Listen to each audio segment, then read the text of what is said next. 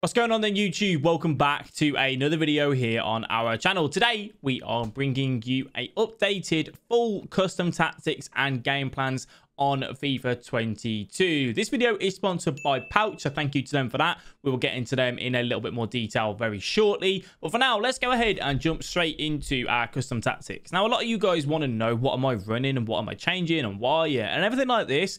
Me personally, the way I'm playing the game at the minute and having, enjoyment on the game is to have a variety of tactics and try different things. Like, yes, we want the meta, the most effective tactics available. We want to give ourselves the best possible chance to win. Of course we do. But I also want to have fun while doing that, right? So if you want to kind of follow this suit, hopefully some of these tactics may take an interest for you. So the first one that we're going to talk about, which is our ultra defensive. Remember, we use game plans to be able to do this. We use the 4-2-3-1. When do I use the 4-2-3-1? When I am up against someone that is probably equally as good as me, maybe better, or I'm very worried about their Mbappe, their Ronaldo, their Neymar, just a very solid team. Why? Because it's the most sound formation in the game for me. It has two centre defensive mids. The way that the right attacking mid, left attacking mid, and centre attacking mid get involved in this formation on the attack and on the defence, it just makes things very neutral and very balanced. So that's how I have it lined up with my particular team. And these are the tactics that I used. Balanced on the defensive style. I do run a high depth because I'm quite aggressive in my defending. I like to player switch quick. I like to trap the through balls. For yourself, if you find that you are getting caught in behind maybe a little bit too much, then be sure, to drop this maybe down to 50, 45 depth if you feel necessary. The width I've gone with 42 recently. I like my defense to be narrow and compact, but not too narrow to give up the wings, especially with the byline drive that a lot of people are using right now, which obviously is very strong. And in the build-up play, I actually go balanced and possession. Why?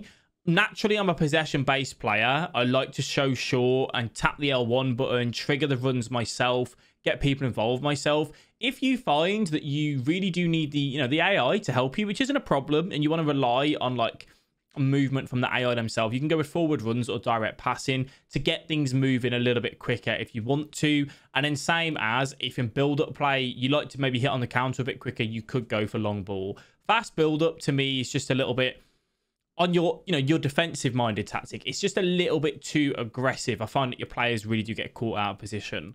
We go for 4 players in box here again because this is our neutral kind of sound tactic. We don't want too many people getting in the box. We don't want our, say, 2 DMs pushing up and getting into that 18-yard box. We're happy with them sitting on the edge to break up the counter if the counter is obviously available for the opponent.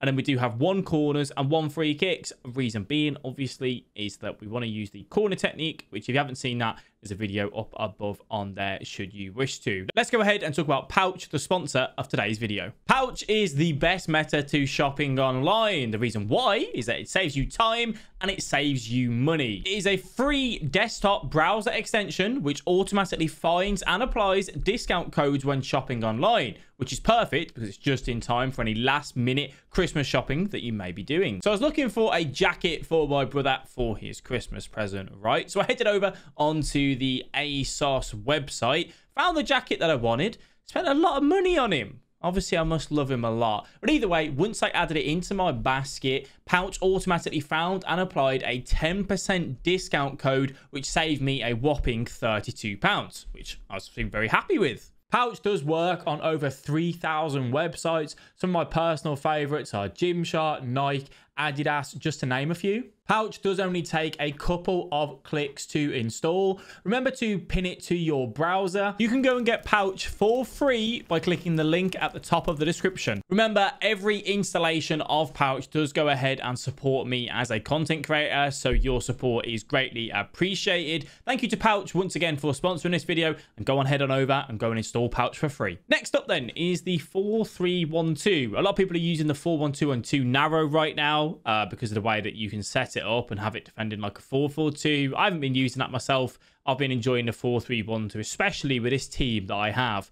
Petit playing in that centre defensive mid role has really been helping, kind of stop those counter attacks. So that's how I have my team set up, and the custom tactics that we have, believe it or not, are the most balanced you have ever seen in your life. There's nothing to it. And the reason for this is that I rely more so on the players that I have on the pitch to get them moving going. So I would use this 4-3-1-2 if I'm struggling against a player to create chances. I feel like they're a good defender, but I'm not too worried about the counter. I'm not too worried about them in the attack. I feel confident enough with my defending, right? So I trust the player instructions and the players that I actually have set up in this 4-3-1-2 here. So getting behind on your quicker striker is the one that I go for, and then balanced on the other. I did have these on stay forward, but I'm actually okay with them dropping back ever so slightly. Benzema has low defensive work rates anyway, so he doesn't really drop in that deep. And then for our centre attacking mid, I don't put them on anything here. The reason for this is that the way that the right centre mid and the centre attacking mid work, they rotate between each other if you don't have them on stay forward. So Bernardo Silva swapping with Fekir actually isn't a bad thing for me. If your right centre mid is maybe Pogba, I'd recommend putting your centre attacking mid on stay forward to stop them from swapping, because you don't want Pogba in that centre attacking mid role. Cover wing on the left centre mid and the right centre mid, because obviously they are responsible, for the wing, because we don't have any width in the defensive area of this team. And stay back while attacking, cover centre on the CDM. This has to be a Kante, a Petit, a Vieira, whoever it may be. Someone very centre, defensive mid, there to break up the counters and isn't bothered about going forward. And Petit fills that role for me. On the fullbacks, I do have balanced and overlap. I don't have join the attack. I have them on balanced. I let them decide when to go forward. Cuadrado and João Cancelo are aggressive fullbacks as it is anyway. So if you've got someone with high attacking work rates, medium defensive work rates, or even high, that will suit you to a T. Stay back while attacking and balance on the goalkeeper. If I don't show like the centre-backs or the goalkeeper, by the way, it means that they're completely unbalanced.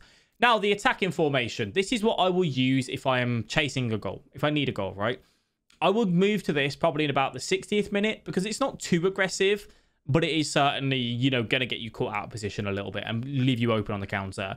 The press on possession loss is obviously the idea there is that if we lose the ball, we want to win the ball back straight away. We want to try and put that pressure on, make things difficult for the opponent to play out from the back and win that ball.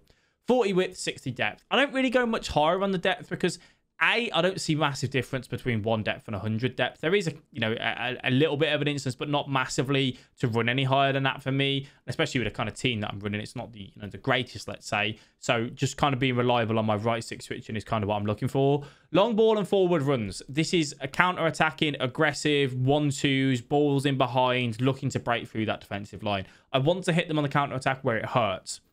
I don't want to be slow here. I don't want to be patient. I just want to go, go, go, go, go. And that is the purpose behind the long balls and forward runs. 60 width and then a high players in box. We're looking obviously for more players to get into the box here. We want them to be available, for any late tap-ins, any late runs, any late crosses that we may have. And then 1 corners, 1 free kicks. And that's how I have the team set up. With Benzema and Fekir, this isn't overly sorted. Bernardo Silva out on the wing. I've been playing him at false 9, kind of, where Fekir is. But I'm still not sure on which one I prefer. Stay forward on the Benzema and getting behind on Fekir. The one that I want to be quicker and a bit more aggressive, let's say. So you might have Mbappe here. It might be Politano, Ben Yedder, whoever it is that you have in this position. The right mid and left mid, I actually have them on comeback on defense because the 4-4-2 is a very aggressive formation. It is allowed to be caught on the counter. Having the right mid on left mid, just come back on defense, just makes it a little bit harder to break down when you don't have the ball. And that's kind of what I prefer. Petit and Zanilio, the left centre defensive mid, my defensive-minded midfielder, on stay back while attacking cover centre, and my right centre mid, the more aggressive one, the box-to-box, the one that wants to get forward on the balanced and cover centre. And then for the fullback, stay back while attacking and overlap. I use these guys manually to get forward. I will bring them up, I will trigger them on runs, I'll look for 1-2s, I'll look for them on the overlap. The overlap is the key instruction here because they will provide extra bit of width for you, which actually, if you isolate their fullback and you use, say, your left mid and your left back together, you can get some really, really good little 1-2s and kind of attacks down the wing from there as well. Now, the ultra attacking formation, I'm losing 3-0. I need goals. I normally run a 3 at the back here, and I still do occasionally, but I find that when we run a 3 at the back, you obviously do leave yourself open on the counter. It's very aggressive. The opponent will probably grab a goal at some point.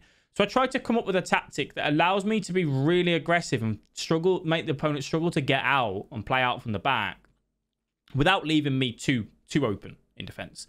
So we go constant pressure, 49 width, 63 depth, balanced direct passing, and a high players in box again. Again, just really looking to get forward here. I didn't go fast build up on this one because although I want to go forward and I want to score goals, I'm actually okay with just taking 2 seconds in the middle of the part to gradually build up, because this might be the 88th minute. It's going to be last attack, right? I can't afford to lose the ball. Instructions here. Benzema and Fekir, stay forward and get in behind on the Fekir. Just stay forward on the Benzema. The key part here is that we have the left attacking mid and the right attacking mid on stay forward by themselves. You can have get into the box of the cross if you want to. I don't. I just leave them unbalanced on this particular 4-2-2. Stay forward is crucial. With the constant pressure, you are going to make it really difficult for the opponent to play out from the back here. Try and win the ball up against their fullbacks, up against their centre-backs. They will try and get the ball into the DMs, and that's where the Petit and my Zanilio have to be aggressive in the press. If they then beat that initial press, you've just got to try and defend as best as you can with your defenders, right?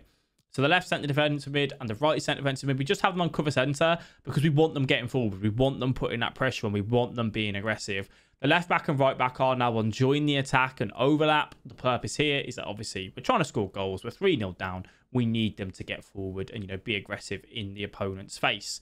And then obviously stay back while attacking on the 2 centre-backs. And that is my full custom tactics and game plans that I'm rotating between at the minute on FIFA 22 in Division Rivals, in FUT Champions, and whatever else we may be playing. So you guys let me know. Is there anything there that you like? Anything that you change? Any formations that you are enjoying? Pop them down below in the comment section. Once again, thank you to Pouch for sponsoring this video. And I will catch all of you in the next one. Bye-bye.